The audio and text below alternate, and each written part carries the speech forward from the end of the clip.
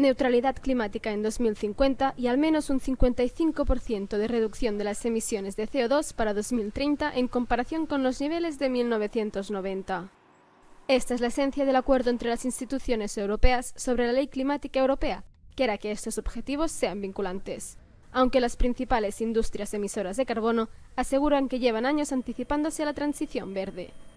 El nuevo objetivo que tenemos y las directrices que tenemos y acordamos a nivel de la Unión Europea son una nueva señal de que necesitamos acelerar estos esfuerzos, tanto en la investigación como en la eficiencia.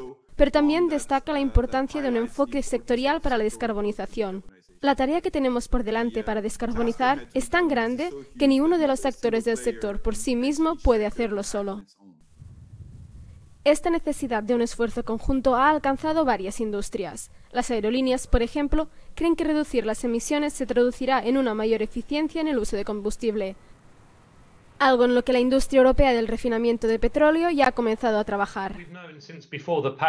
Desde antes del Acuerdo de París sabíamos que el consumo de combustibles derivados del petróleo tendría que descender, y la política europea lo ha plasmado con fuerza.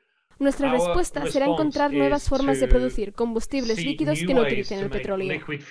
Sabemos que una gran cantidad de petróleo utilizado será reemplazado por la electrificación y el hidrógeno, pero no todo, y en particular la aviación, el transporte marítimo y algunos transportes pesados por carretera aún podrán beneficiarse de un combustible líquido, elaborado de manera renovable y sin petróleo.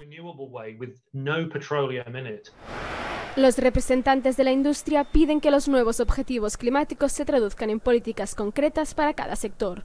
Una tarea difícil, pero que será lo que marcará el rumbo hacia la neutralidad climática. Pero Greenpeace define el acuerdo como vacío y cree que los objetivos no son suficientes para cumplir con la meta climática. Por un lado, tenemos lo que la ciencia requiere, y ese es un objetivo de reducción de emisiones de al menos el 65% para 2030, si queremos evitar el peor impacto de la crisis climática. Por otro lado, tenemos el objetivo climático de la Unión Europea para la reducción de emisiones para 2030, que es un objetivo de reducción de emisiones netas del 55%, que se traduce en un mero 52,8%, por lo que estamos muy lejos de lo que pide la ciencia. La diferencia entre los dos cálculos proviene de la inclusión en el total de la Unión Europea de los sumideros de carbono, como los bosques, que absorben CO2. Las organizaciones ecologistas pedían que los sumideros quedasen fuera del recuento.